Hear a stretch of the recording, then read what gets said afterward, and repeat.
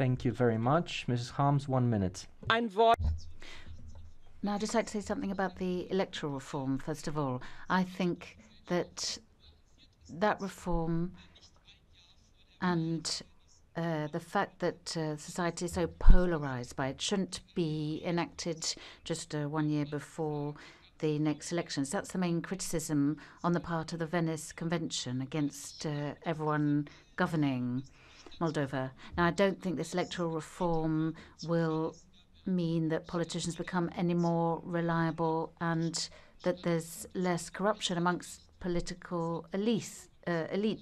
As the Venice Convention has said, that would be far better if party financing could be made more transparent and if finally there were more independent, free media. Nevertheless, despite this policy, I do think it's important for the EU to show itself to be reliable vis-à-vis Moldova. We have a possibility through implementation of the association agreement to actually achieve something.